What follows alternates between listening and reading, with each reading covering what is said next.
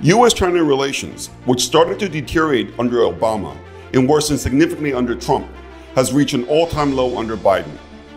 The root cause is the increasing perception by the U.S. that China represents an immense threat to U.S. global economic dominance. Yet this is not the first time that the U.S. has felt this way about another country. Japan became the second largest economy in the world in 1962. By the early 1980s, Japan had the largest trade surplus with the US of any country.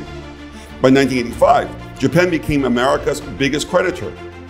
By early 1990s, Americans generally considered Japan's economy to be a greater threat than the Soviet Union's military. The job of any government is to protect and improve the lot of its own people. What did Japan do to make Japan great? And what is China doing now? Why is technology so central to both of their drive to the top? What did the US do to stop Japan from challenging its economic hegemony? What are the similarities and differences between US-China relations in the 1980s and 90s and US-China relations today? What will be the result of the tech war between US and China? Is there any silver lining for the world? Hi, I'm David Wu, a former Wall Street strategist with a 20-year track record of making actionable predictions about major global change. Hello, everybody. I'm in Tokyo today at the Palace Hotel in the 19th floor meeting room. You can see out there, that's the Imperial Palace of Japan out there, if you can see it. And I have the greatest honor being joined today by Scott Foster to talk about Asia, Japan, China, tech war, and everything else that I think are really important issues of the day. And Scott is a very special guy. Scott, is an American who lived in Japan for more than 40 years. He finished Stanford. He was an equity analyst for Merrill Lynch in Japan, for Lehman Brothers. He's now a reporter, journalist. Very few people understand, especially from an American standpoint, Japan, Asia, and Korea, and China as well as Scott. And then he happens to be also a tech analyst. So from that point of view, when it comes to the tech war, there's nobody else like Scott. So from that point of view, Scott is going to bring a lot of basically perspectives that I think are important to understanding the world, especially when it comes to the current power struggle between the unipolar world and the multipolar one. So Scott, thank you for joining me today. Well, thank you. Very good to see you here, David. So Scott, tell us a little bit about your background. So, again, you came to Japan 40 years ago. Like, what made you come to Japan? How was Japan then? We'll start with my graduate school experience at SAIS in Washington, D.C., where I studied Japanese politics and international economics. And then I came over here, and the financial markets were just opening up, and I was lucky enough to find a job, first at a consulting firm, and then at Merrill Lynch as an analyst. And my Japanese was good enough to get in the door then. I couldn't do that now with the knowledge I had then, but at that time it was a great opportunity, and I took it, and I've been here ever since. Wow. So you got to Japan, what, 1970 when? I first came here in 1976. 1976. And I came back from Washington, D.C. in 1982. Right. So talk to us a little bit about Japan back in the days. Obviously, the reason why I'm particularly interested in Japan, I think Japan is particularly interesting at the moment, is because, as we were saying before, you think about U.S. hegemony since the end of the Second World War, right? Obviously there was a Soviet Union, but Soviet Union never really threatened the U.S. economically speaking. If you think about the countries that really threatened the U.S., at least perceived to threaten the U.S. for the last 60 years, there was Japan and there was China. So I'm very interested in understanding what are the differences and similarities between, the U.S.-Japan relationship versus the U.S.-China relationship. But I want us to start with the 1970s, because the late 70s, when you first got to Japan, that was when the Japanese economy was just about to take off. What was Japan like then? Oh, well, it was still a developing country. It was a lot poorer than it is now, obviously. Americans that came here were shocked at what they thought was the poverty. But it had improved massively since 1945, when everything you see out the window here was burnt to the ground. So they totally rebuilt their economy. And they had a strong economy in the 1930s, so they weren't working from zero. And they had a habit of industrial policy that comes out of their, communitarian and what we would call feudal society, cooperative. Everybody helps each other, whole of nation effort. And they also study a lot, and they learned a lot from the Americans, a lot of technology, and aimed to build up a complete modern industrial society through hard work and study.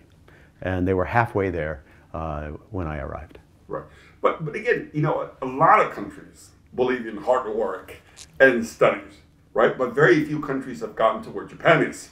Okay. So was it anything that the Japanese did right, that somehow set them apart from everybody else? As an organization, Japan is highly organized from top to bottom, and it's a homogeneous communitarian society.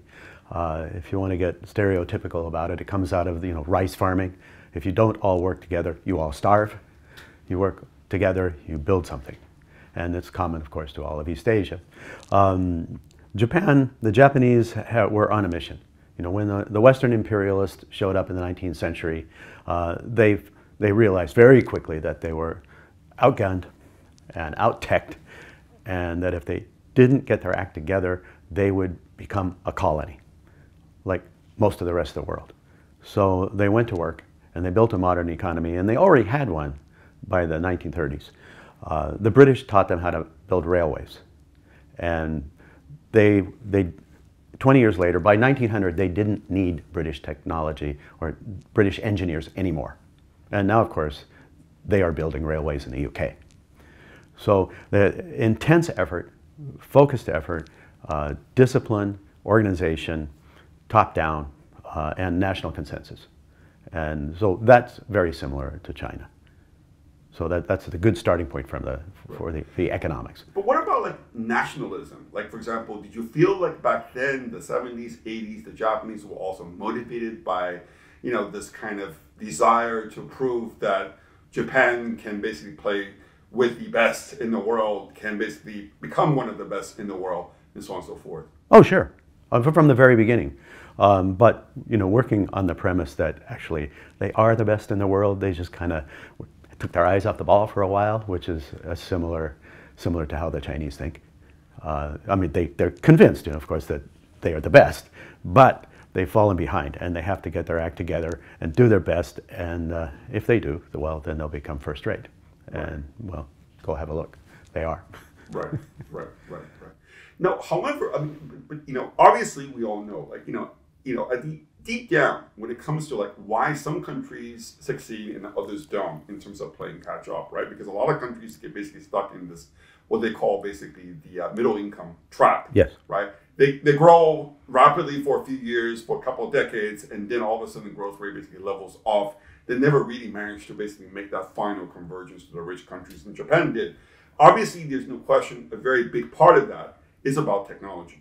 Right? Oh yes. Yes. Because at the end of the day, like, the difference between a rich country, a really rich country, and a not so rich country is basically marginal product of labor, right? And from that point of view, like, the more capital you have, the better capital you have, the better technology you have, you're going to be more productive, you're going to earn more money, you're going to raise your standard of living that way.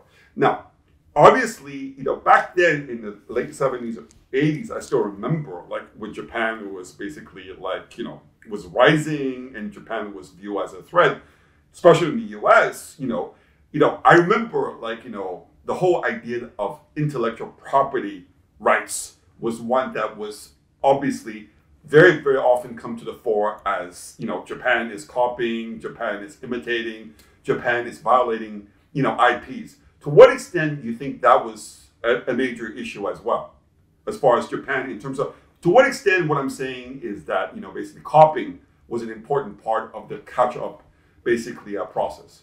Copying is key to learning. Everybody copies in order to learn. And when the Europeans first came to Japan, the Japanese responded not by trying to deny everything Western. They hired hundreds of Western experts to come over here and teach them physics, railroad building, medicine, everything. And then after the war, they had to start over. Before the war, there was a heavy influence of German technology. After the war, it became American technology. And I remember reading that right after the war, just down the road here was MacArthur's headquarters, and in there, there was a library for Japanese to drop by and visit, and Japanese students and engineers would come by and they'd read the journals of well, everything from popular mechanics to the journals of electronics industry segments and other sciences, and they'd read all that stuff and they'd study it, and they studied very, very hard. And this is something that did not happen, say, in Turkey, to pick another country that's actually doing quite well, but it's not at the forefront of technology development. And the Japanese got in there and they studied so hard that, you know, they invented NAND flash memory and the tunnel diode, and you know, they won. Pretty soon they were winning Nobel Prizes in advanced technology. And it's extremely important to development here because they internalized. They didn't just copy. They copied and learned and internalized the development, the technology development process, so that Japan is the only non-Western country that has a significant number of Nobel Prize winners. And it's because of this fixation on learning the most advanced technology and applying it here. Right. Now, obviously, a very big part about the innovation, technology development was Japan's industrial policy, right? Yes. I mean, because industrial policy meaning the government decided, okay, fine, these are the areas we want to basically become great at, and then therefore they basically put a lot of money into it. They said people, right? Exactly. Now, Japan's industrial policy clearly played a pretty big role in terms of Japan becoming, you know, essentially a first world country. And that became a model for a lot of other countries, especially in East Asia, whether it's Korea and Taiwan, and now China. To what extent, you know, this whole industrial policy, because obviously the U.S., you know, now the U.S. is now starting to adopt that industrial policy as we've seen under basically Biden. But for a long time, U.S. was very, very, you know, sort of farm, you know, basically at industrial policy, thinking that that is anti-competitive and so on and so forth. So how do you talk to us about basically industrial policy? Is that a good thing or a bad thing? How does it work? Well, I just have to say, they picked winners and they won. We'll start there. So industrial policy it's a big debate, right? And economists and philosophers debate this, but the fact is, industrial policy is very good if you have a target. It's very good if you're playing catch up. If you're leading the world, and there's you know, there was almost no competition from the Industrial Revolution in Britain through the United States 30 years ago, except from the Germans. They were leading the pack, and they were inventing everything. So if you got a bunch of politicians like trying to pick winners, and you can see this happening right now with the Biden administration interfering in tech, they don't know what they're doing. They're not smart enough, they're not experienced enough to make the proper choices. However, if you're playing catch up, it's a lot easier. And then you just need organization and discipline, and you need to put the money where the money is needed. And that was not all of it in Japan. There's also a very strong stream of entrepreneurialism in Japan.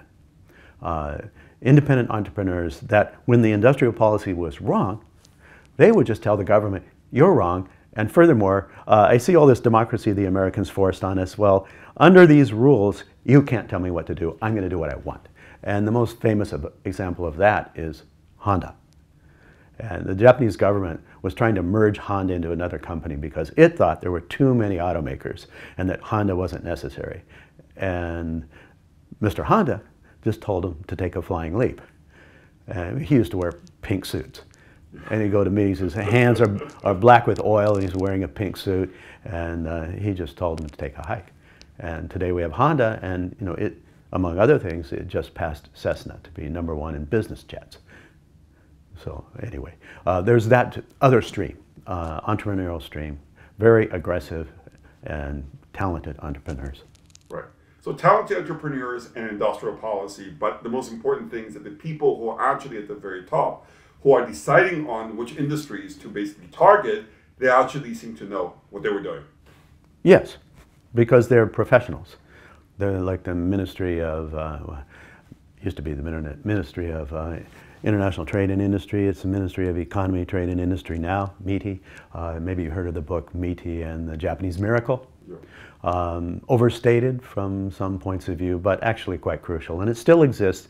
And anytime there's a leading edge technology, like say 3D semiconductor packaging, IC packaging, behind that, you will find government, high-tech, and science bureaucracies that have planned this and coordinated the cooperation of somewhere between 5 and 20 Japanese firms that specialize in that technology. Yeah, yeah. No, that's very interesting because obviously, there's no doubt, we tend to think that you're either a centralized, basically economy, or you're completely, basically deregulated and decentralized. In the case of Japan, entrepreneurship, which is obviously a product of decentralization and centralized, yes, state planning in the form of the industrial organization, that combination proved to be a winning recipe for Japan. Yes, and I think one thing we need to add here is due to the way it's organized, it's sort of a consensus system where the government and the business organizations and the companies, they have a consensus view of what needs to be done in Japan. It worked out through like extensive debate and experiment. And one thing they did not do, I wanted to use the word allow, but that's not quite right because it wasn't like they wanted to do it, but they weren't allowed to do it. They watched the U.S. outsource its manufacturing. And they thought, no way. That is not what we're going to do. And they didn't do it. And I got all kinds of flack as a tech analyst in Japan, 20 years ago. I mean, New York guys would say, like, when's Sony going to close all their factories and outsource everything? I mean, that's the wave of the future. And I said, never gonna happen. And they say, well, then we just write off the Japanese stock market. They have no future.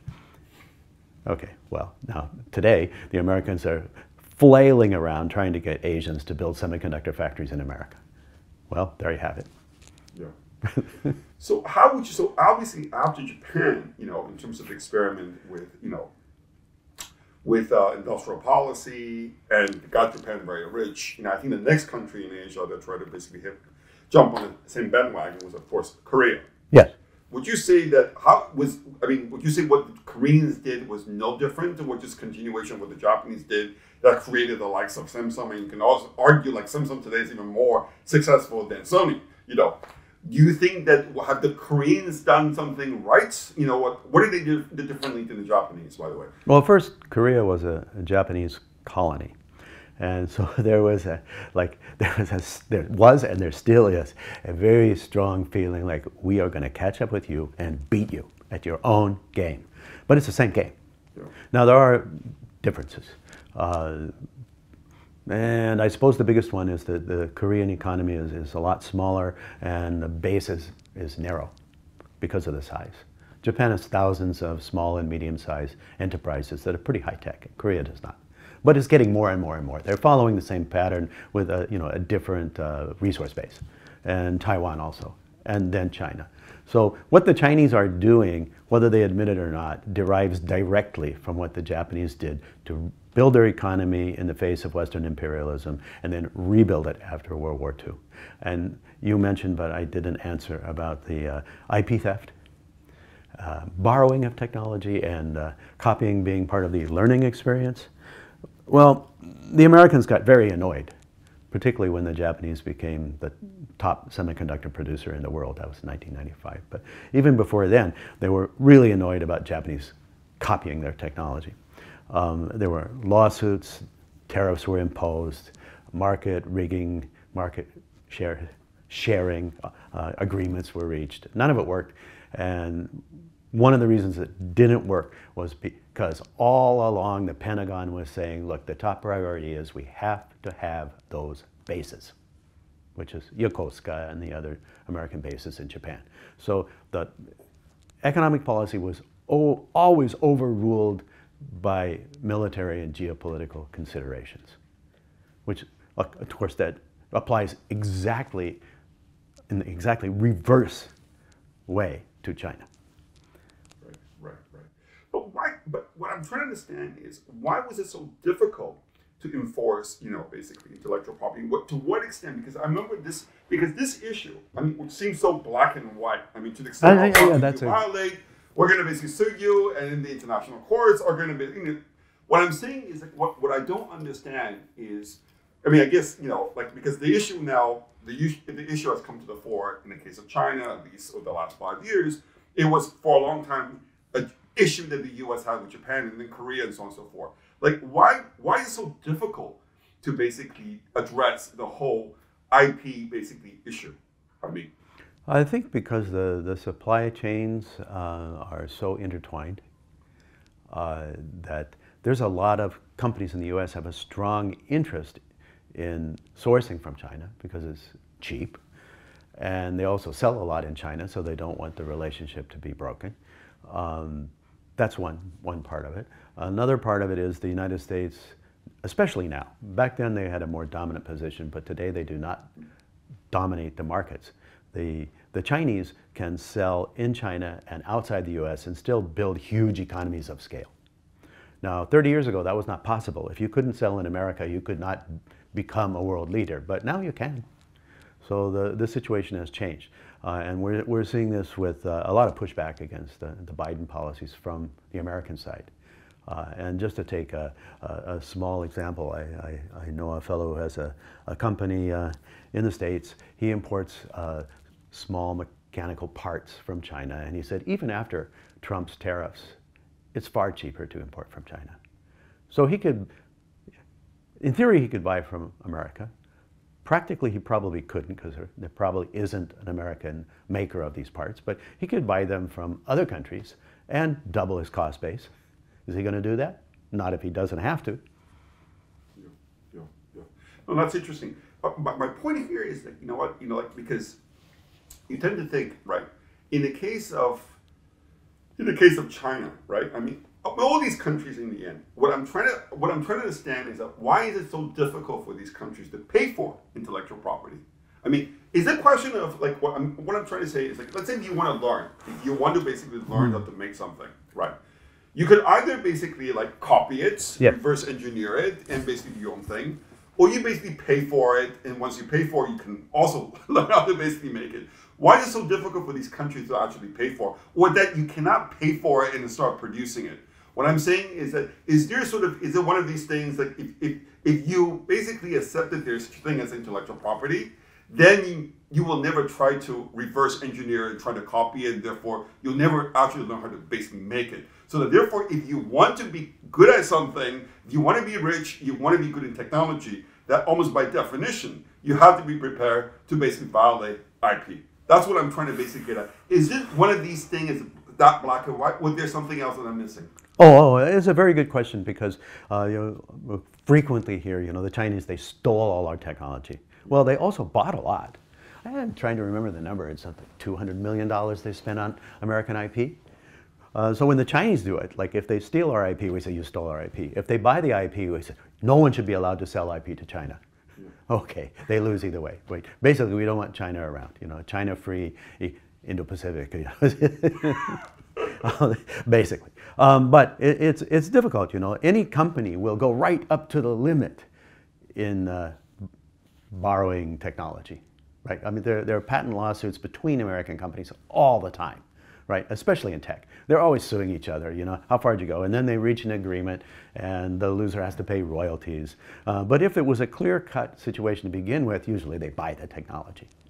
The Chinese, for historical reasons and also political reasons, they have been egregious borrowers of technology and gone, way past what the U.S. is prepared to tolerate. Now, the Japanese did too, but they were an ally in the Cold War, and so the Pentagon said, like, lay off. But the Japanese learned that they have not, unlike the Chinese, they have not alienated the cooperative relationship between their country and the U.S. and Europe. So if you look at the tech industry, you'll see that the companies in Japan, Korea, Taiwan, the U.S., Canada, and Europe, and elsewhere inside the Western capitalist system, they are both competitors and they cooperate with each other. And in tech, probably the best example of this is IMEC, the semiconductor and nano research facility in Belgium, where Tokyo Electron is active there, the Americans are all active there. Anybody in the semiconductor industry with leading edge technology works with IMEC. It's in Belgium. The Chinese can't. They alienated themselves from this international cooperative regime by borrowing too much technology without paying for it. And nobody wants them around to borrow more without paying for it. And then on top of that, the Americans are after them, for military and political reasons. So they're out of this system. Now, Western companies still want to work with them. So they're not completely excluded, but they've done themselves a great disservice by overdoing it. Right. Yeah, that's one of these things that I find very interesting, which is that was it simply bad policies on the part of China, right? Because we all know, like, for example, like, I don't even know what's happening now, but we all know, like, literally like 98% of Windows software in China is basically pirated, or whatever, like Microsoft, offices pirated. We know that there's no Google in China. There is no whatever, YouTube in China. And because they, in many ways, have encouraged their own, basically Google lookalike, YouTube lookalike, and so on and so forth. So from that point of view, they've been very protective of their industries. Now, for a long time, they were able to get away with it because it was not as though Microsoft decided to get out altogether, right? So from that point of view, I think it's also true that because China was big, therefore, they thought that they could basically, play hardball with everybody else. Like, for example, the whole requirement for technology transfer. You want to come basically get this contract in China to build this high-speed, basically train, because it's going to be hundreds of billions of dollars. You got to basically you're required to transfer some technology. But do you think that's what happened in China? Was it just bad policy? Was that because China was so big, they thought they had so much leverage that they could get away with it, so therefore they went down this path, which has proved to be very costly at this point? Both.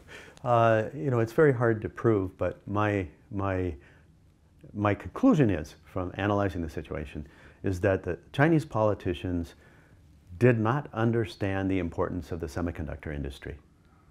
And in any other industry, they're doing fine.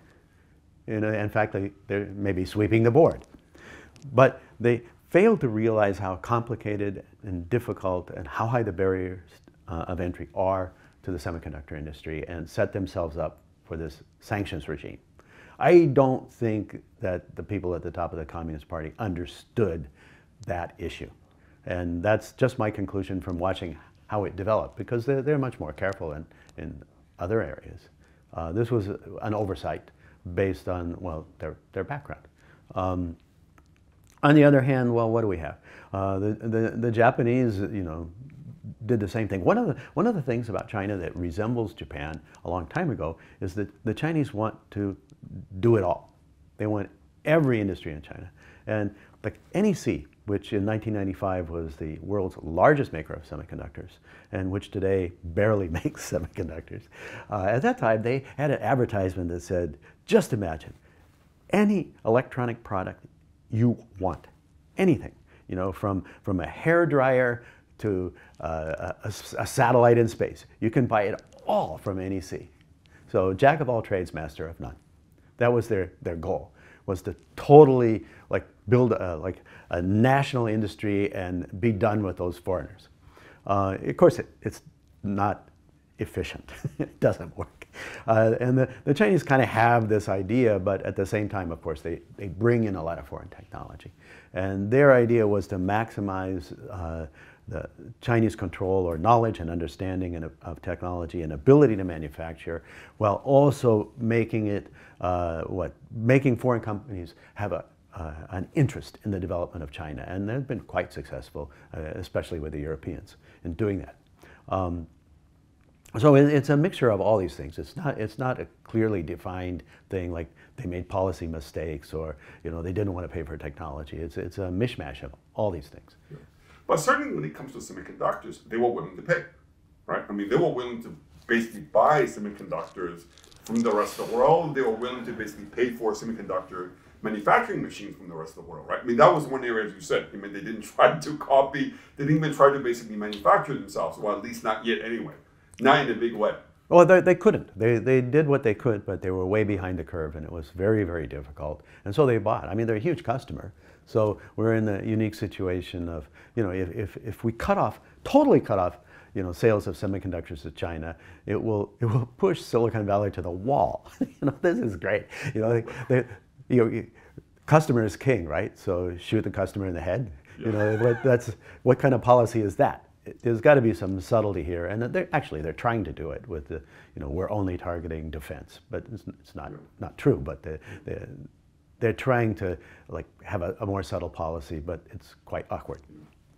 I think there's no doubt. I mean, in my mind, I think China was trying to basically, I mean, like, you know, again, I think, I don't know, like, you know, countries do things. Obviously, we have to assume that every country is going to do whatever it takes to better its own interest, right? What, I mean, as it sees that interest, as it sees that interest. Whether it's mistaken or not. Exactly. So it's not about right or wrong. I think, you know, and I think from China's standpoint, because it's big, because it consumes, what, 30% of the world's production of semiconductors, therefore, that gives you tremendous, basically, market power. I mean, to the extent that you think that, you know what, you could literally get everything on the cheap. It's just like, basically, like right now in the U.S., they're trying to basically get all the hospitals to get all the, basically, you know, I mean, the good thing about having a national healthcare as opposed to a lot of private providers is that a national healthcare system can basically buy all the drugs, you know, as one single entity. Therefore, you have more pricing power. In the case of China, because they're so big, they've been trying to exploit their size. Of course. You know, and obviously the rest of the world is not too happy about it. And the difference between Japan and China, Japan's got 100 million people, China's got 1.4 billion people. Exactly. And so from that point of view, China, in terms of economies of scale, is basically 10 times the size of Japan. Exactly. And this is why China can basically play this kind of hardball that's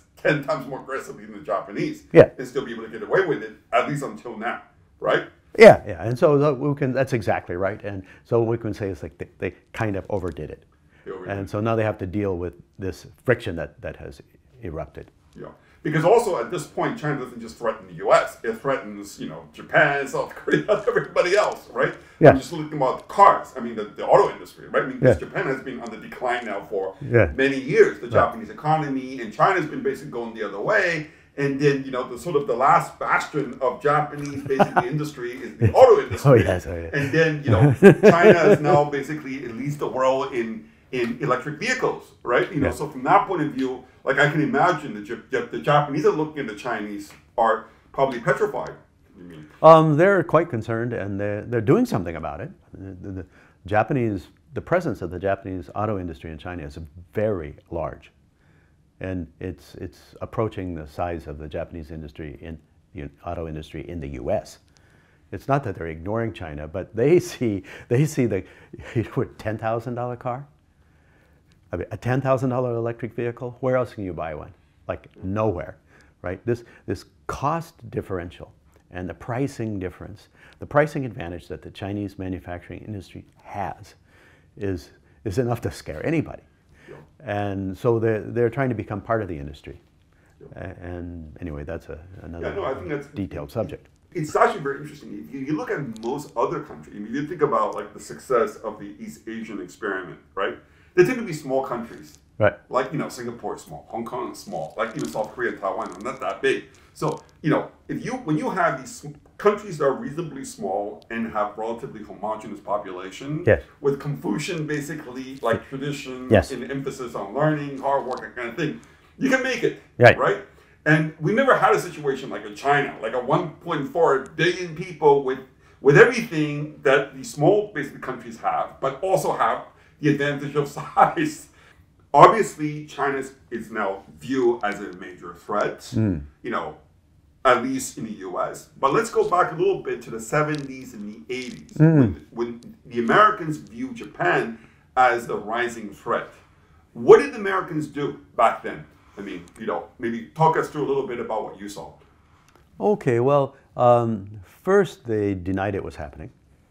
And any number of economists wrote that the East Asian model is just wrong. You know, they don't understand economics. They've changed their views since then. Anyway, they responded with tariffs, anti-dumping tariffs, and then you know, market sharing agreements, political pressure, criticism, you know, smashing up Toshiba laptops on the steps of the Capitol. And then what happened was, you know, Japan, like the U.S., you know, in the 50s, I mean, the U.S. was it did the same thing as Japan and China. It was growing at 10% a year, year after year after year after year, after in the 1950s. It just grew and grew and grew. And then, of course, law of large numbers, the growth rate started to level off. And then other factors emerged. Same in Japan, grew for a decade at 10% a year, up, and then reached its limit. The same thing is happening in China right now, right? You can't go from, a $2 a day economy to a $10,000 economy, and then have the growth rate stay on a straight line. It just doesn't happen. It's starting to level off. And what happened in the case of Japan was Japan way overdid it. They had their gigantic speculative financial and asset boom, real estate asset boom in the 80s. It went to the point where, a square meter in Ginza was worth more than the United States on paper, and then the whole thing exploded and collapsed. And meanwhile, the US was going into the boom years of the 90s, and the tech was going crazy, and they invented all this new stuff that the Japanese could manage to copy, and they forgot about Japan. They decided Japan was irrelevant. And for 20 years now, they've been saying the same thing's going to happen to China. Well, we don't know if it will happen or not, but we do know that 10% annual economic growth is not possible in China anymore. And in fact, they can quite easily go sideways, for a long time. Now, it's still a gigantic economy. I don't think it means that everyone else gets poorer. So they're leading in electric vehicles. Great. That will take pressure off oil prices and the environment, and also make cars affordable to a lot more people, several times more people. So it's not like win-lose for the world. It might have a serious negative repercussions for the United States, and in terms of relative economic power, if the United States excludes itself from the China market, which seems to be the policy right now. Right. When I look back at the 70s and 80s, I think the most significant development as far as the Japanese economy that ultimately did it in, of course, was that under pressure from the U.S., the Japanese yen, just went through the roof. Right. In other words, the currency appreciated dramatically in both nominal and in real terms. Yes. And as the currency was, under the pressure from the U.S., the yen appreciated so much that the Bank of Japan had no other choice but to keep lowering interest rates to slow down the ascent of the yen. And it was the very, very low interest rates that sparked the real estate bubble, the stock market bubble, and so on and so forth. And when that bubble became too great, it burst, and that was the end. So in some sense, I think the Chinese have always been very, very sort of cognizant that this could happen to us. And this is why for a long time they resisted allowing the currency to appreciate rapidly as was demanded from the U.S. And then, for a long time they were able to get away with that. But do you think that is true? In some sense that the yen's appreciation ultimately became sort of what brought down the house, Partly, the Plaza Accord, 1985, initially it doubled the value of the yen. And the Americans thought, we solved the problem. We doubled the value of their currency, their artificial export surplus is going to vanish, their so-called competitiveness will be revealed for what it really isn't, and we're fine. But it didn't happen. The Japanese went to work and they adapted to the situation, and they've run a trade surplus with the U.S. every year since then. Every single year. And how do you explain the fact, because obviously what was true about Japan then is now also true about China, which is the RMB went up and the U.S. is still running basically a massive trade deficit with China, right? Just like, Japan is still running a trade surplus with the U.S. So the question really is what is it about? Do you think it's specific about China and Japan, or something about the U.S.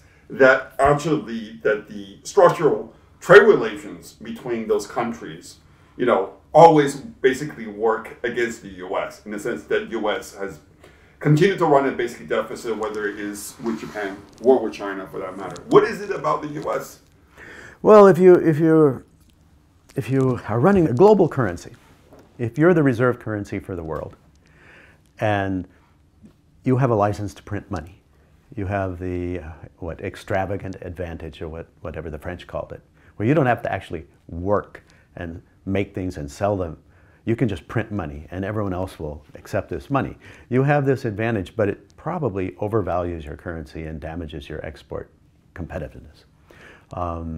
But at the same time, you can't really isolate that factor because the East Asian economies are highly disciplined, focused on manufacturing, and at least at the beginning, they had lower cost bases. So they put all their energy into an area where the US was at a structural disadvantage. And that resulted in huge imbalances. And then like one more comment here is that if you look at China's trade and America's trade, Japan's trade, the country that's out of step is the United States. Nobody else has gigantic trade deficits with China. Only the US has a giant trade deficit with China. And that's structural, and it has to do with the US. And of course, China's taking maximum advantage of it, just like the Japanese did, and anyone would. But it does not originate from like devious, sneaky calculations in the Forbidden City. It emerges from the structure of the world economy with the dollar playing a dominant reserve currency role, and also American economic policy, right. and the willingness of American corporations to outsource to other countries. So Biden's trying to reverse this, right? His people and other people in America have figured this out, what the dynamics are. And now they've got a problem of trying to implement effective industrial policy to rebuild American manufacturing, keep the jobs at home, but at the same time not lose the advantages of the US dollar. Right. No, I think that's exactly right. I mean, I think that would be very interesting to see if that different approach succeeds. Right, because in some sense, what you could argue, what's unique about the U.S. I mean, other than the fact, of course, I mean, it's an issue of reserve currency, can print money, and this and that, and there's no doubt. I mean, for that reason, like, there's no question that almost by definition, any currency that aims to replace the U.S. dollar, as the world's reserve currency, has to accept a dramatic appreciation of that currency, which also makes it so much less attractive for any country that wants to basically replace the dollar's hegemony, right? And I think including China. No, however, the question is, because it seems to me also, when we're talking about the U.S. system, we're also talking about the big multinational corporations, yes. which are sort of the bedrock of the U.S. economic system, right? Yeah. These companies, all they really care about is making money, yeah. right? And they don't really care, whether they're going to be buying from, basically making stuff in America, okay, or basically buying something from China. All they care about is which is going to basically be cheaper, and then which is going to basically allow me to make more money. Yeah. Would you say, so from that point of view, in some sense, is the U.S. basically, multinational corporate system that emphasizes on profitability, that almost by definition pushes America into becoming an importer, a large importer, and then, and that's why the U.S. ends up basically running large, trade deficit, whichever country that can make basically things the cheapest, that will basically give the most room for profitability for U.S. companies. Oh, I think there's something to that, and then there's also, of course, that's the premise of the argument coming out of right-wing politicians or hostile politicians in Washington that say, like Apple is committing treason by making stuff in China. But it's not. Again, like you mentioned before, these are not black and white issues. It's not one thing or the other. Intel's manufactures in America. It's quite profitable.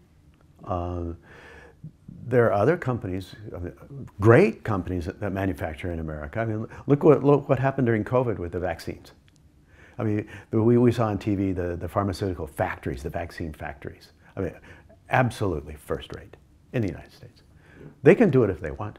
It's just a matter of what makes most sense for each corporation.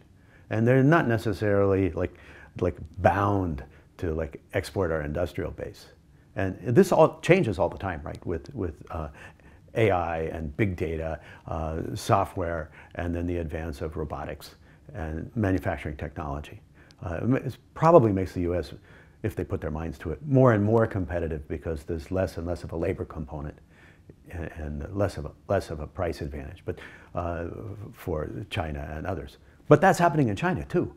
And people thought that China is now like finished as as the workshop of the world because all the hand assembly work is moving to Southeast Asia. Yeah, well, all the robot assembly work is growing in China faster than anywhere else.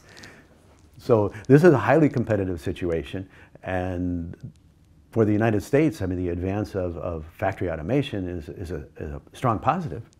But they're not the only ones doing it. In fact, they're not even leading it. The robots are made here, the best ones, in Japan. Yeah, no, I agree with you. I think what I'm trying to basically get at is that in many ways, like, the situation today is very much the result of simply, all these basically different parties we're describing within the whole global trading system, whether it's the government, corporations, so on and so forth, actually acting in their own best interest. Yes, yes. And that creates a certain outcome, which we said is not sustainable, and we want to change it. But to change it, we have to change the system. And that may not necessarily be a good thing, because at the end of the day, we don't know whether changing it is going to produce, basically it's changing it, because at the end of the day, we know it's not a zero-sum game. That's right. Yeah. And then in many ways, by changing it, it seems to me that we're now basically trying to turn it into a zero-sum game.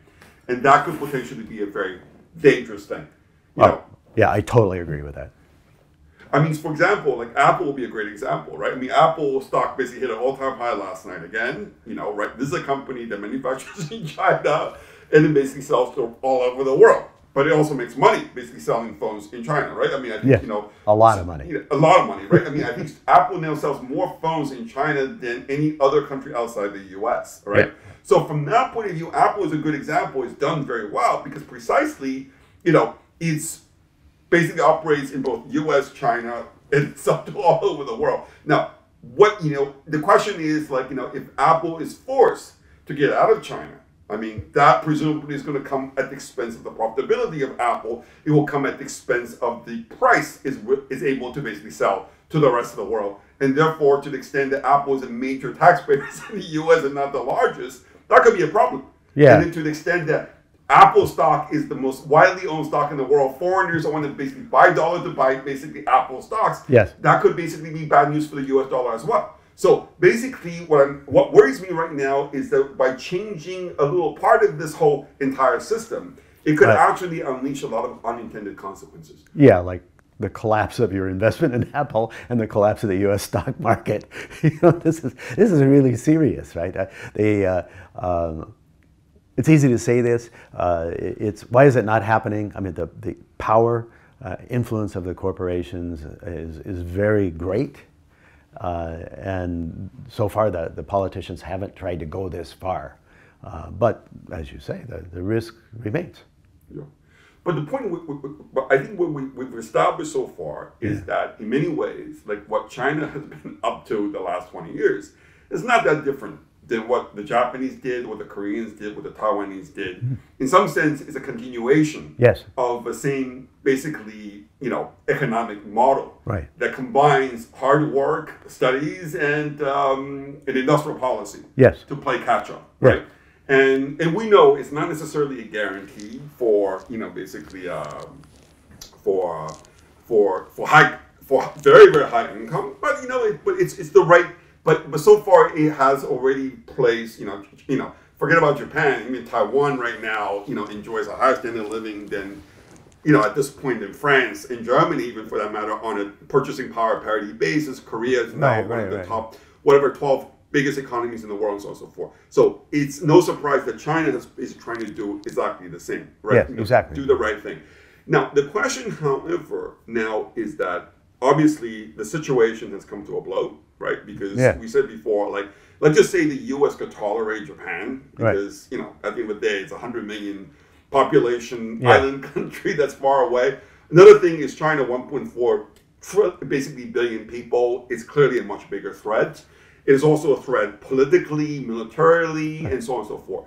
I mean, so from that point of view, like, if you look at U.S. policy towards China right now, do you think that it's just going to get worse and worse and worse? Would you say that, we've now basically, sort of like in basically a place of no return?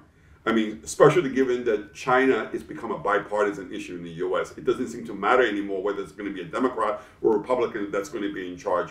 Would you say that the power struggle, whatever you call a strategic competition, this is going to be here to stay? It's going to define, basically the next 10 years or even beyond.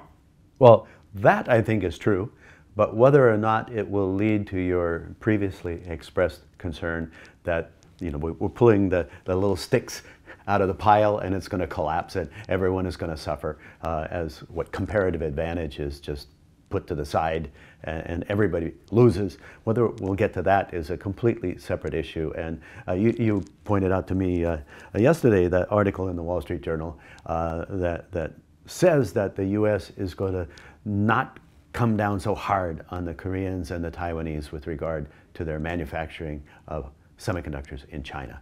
And probably that's because there's pushback from the Koreans and the Taiwanese saying you're asking for too much. And there's a power balance is being found where the U.S. can push, but it's not pushing against an open door anymore. There's pushback.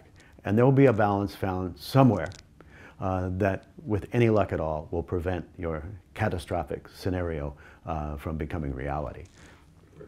So what is a sort of if you think about a sort of a reasonable scenario playing out in the next basically year to 2 years, what do you think is the most likely sort of path in terms of U.S. trying? Because I mean, it seems to me, as we said from the very outset, it's about technology, right? Mm-hmm. I mean, at the end of the day, whoever owns technology basically becomes rich and famous, so to speak, right? I mean, that's what is so. U.S. has always been, sort of at the forefront of innovation. That presumably is why, U.S., if you look at the stock market capitalization of the U.S., right? I mean, it's 50% of the global market cap, even though the U.S. economy today is only about 20% of the world GDP, right? So market cap, to a great extent, is about profitability, which is about the ability to fend off competition, is about the ability to innovate, and so on and so forth, right? So technology, the U.S. understands technology is the bedrock of a success. And then China is now trying to compete and basically, take away. We know, there are a lot of basically reports that came out over the last couple of years suggesting that that China is now tied in first place with the U.S. in quantum computing and AI and 5G and whatnot, and so on and so forth.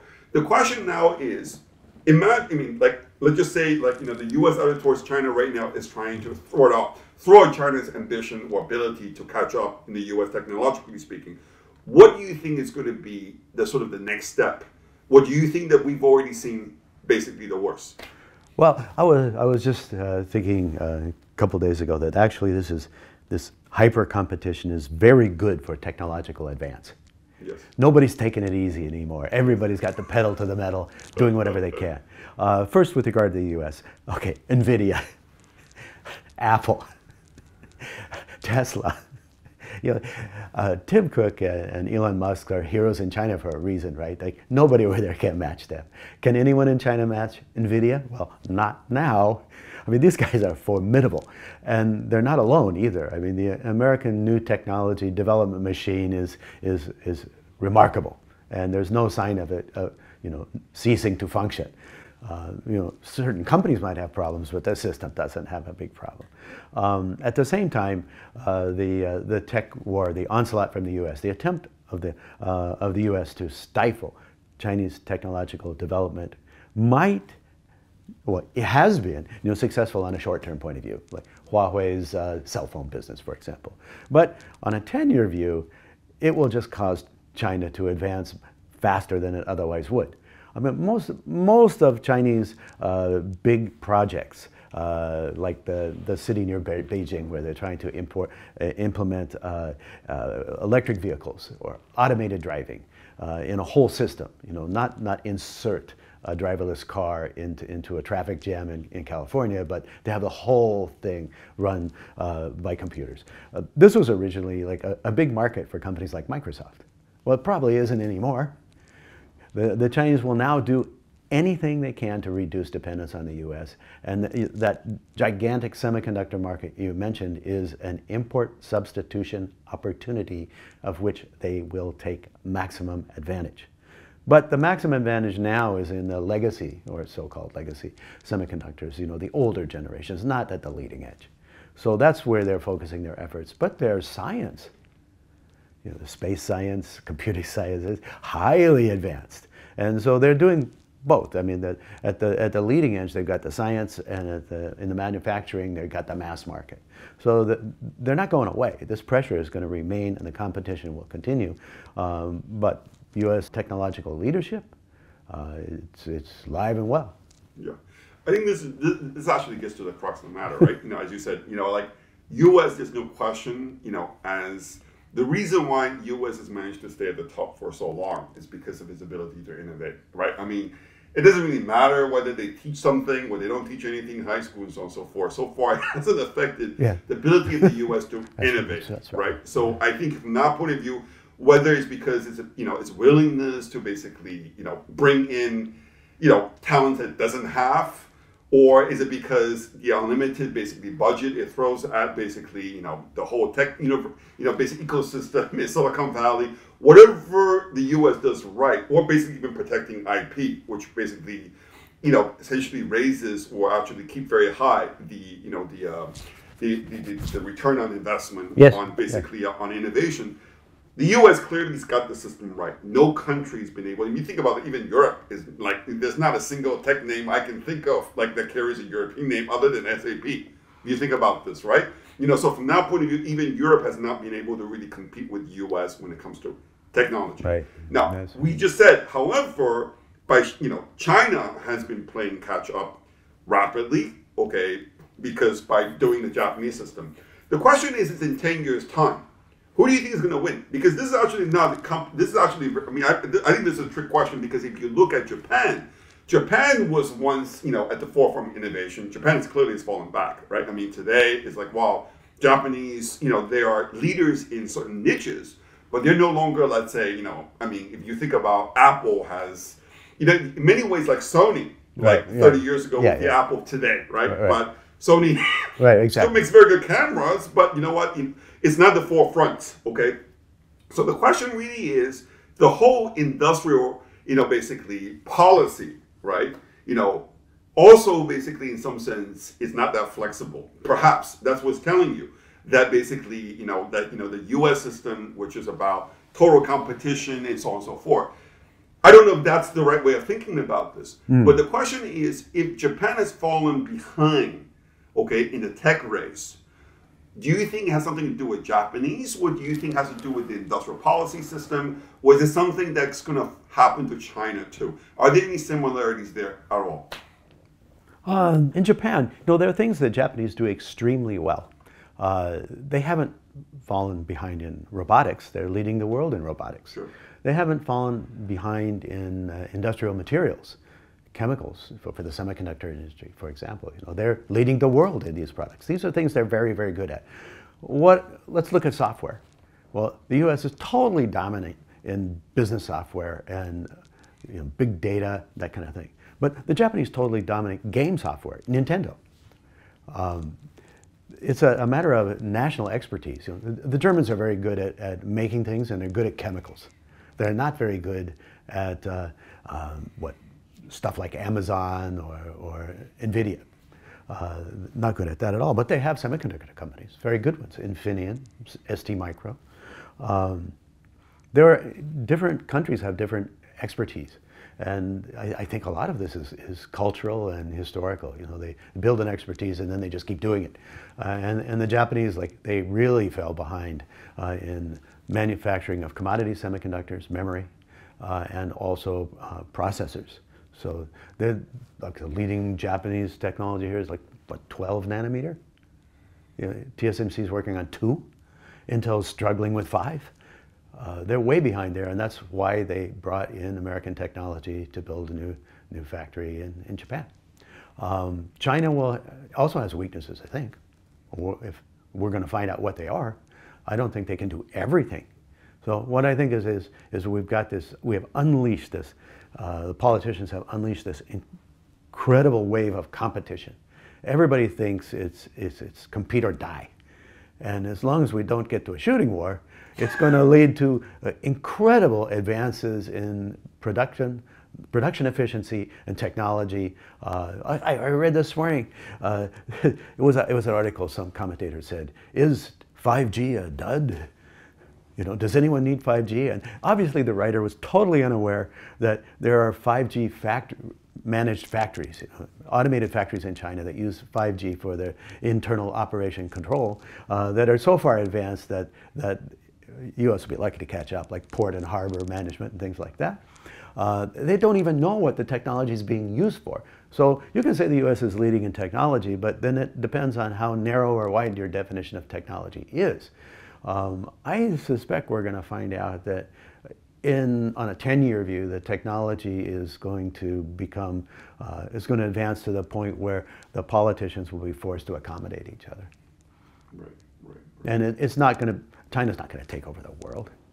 Right. I mean, it's not even going to take over the U.S. U.S. won't allow it. The Europeans won't allow it either. It's not going to happen. But then again, we're not going to take over China either. You know, Google and Facebook would love to get into China, but it's too late. Even if they let them in today, they would not wipe out the Chinese competition. The protectionism in China was to prevent that from happening, prevent big American tech from getting the Chinese Google, Facebook type market and taking all their data. Well, it succeeded. They could open it now. They probably won't, but they could, and there wouldn't be much of a problem. Whereas, Europe, by allowing these companies and now struggling basically with trying to tax these companies, or basically now you saw just basically they're just hitting Google with another antitrust basically essentially lawsuit. Right. So I think from that point of view, I'm sure a lot of countries are regretting to some extent that basically that they had this complete free-for-all type of basically policy that encouraged the U.S. big tech companies to completely take over. I mean, right? Yeah. And so we get like a 1984 situation, except it's economic and not entirely political, right? I mean, you've got these three regions competing with and balancing each other. I mean, look what the Europeans are doing. I mean, it's very similar to what the Chinese are doing, isn't it? Yeah. So basically, so you think, I think you're exactly right. I think in some sense that's the silver lining of this, intensifying competition, right? Which is that, what competition probably means faster pace of development, innovation, and basically, ultimately, technology at the end of the day is transferable. Whoever basically had developed the right technology or the better technology, that is going to become available to everybody eventually. So from that point of view, all we need, from the point of view of the world's welfare, all we care about is the rate of innovation as opposed to who's going to basically develop it, because ultimately everybody's going to benefit from it. And then therefore intensifying competition probably means the whole world, is going to be better off down the road. I think so. I hope so. Yeah. I hope you're right. But the question, of course, is that, what a lot of the innovation, obviously what people are most concerned about is that innovation is going to become, it's going to displace human beings, right? Maybe faster basically faster innovation in technology just means that, sooner basically people are going to become redundant. Are you worried about that at all? Maybe in Japan people are less concerned about that because the population is shrinking. Yeah, it's shrinking in the U.S. too, without, massive immigration. Yeah. Creative destruction or destructive creation. You're right. Japan is in an enviable position because they can, their robot industry, their automation industry can run flat out with no concern over unemployment. And then the Chinese have a unique system where they can run their automation development flat out and no one can do anything about it. The U.S. companies can almost guaranteed to use AI to put people out of work. So they had better create some new jobs, or they're going to have some problems. But around here, I don't worry. Japanese do. They're very worried. And certain areas in the economy are under great threat, like illustrators and purveyors of second-rate pop music who can be imitated by AI. They're already protesting. But the Japanese companies have already got ChatGPT under control. They're bringing it all in-house, controlling it, using it internally, preventing information leaks, preventing like false information from getting in. So they've already come to grips with this. Yeah. So maybe ChatGPT is going to be a bigger threat than China, I think, for, to the U.S. To the U.S. to the world, We'll find that out very soon. Anyway, thank you very much, Scott. This was a fantastic conversation, and thanks for sharing your insight. Yeah, thank you. Yeah. If you got something out of this video, please hit like and subscribe to my free YouTube channel. Let me know what you think by posting your comments in the video. If you want to learn more about my investment strategy, come check us out at davidwuunbound.com. Thank you for listening.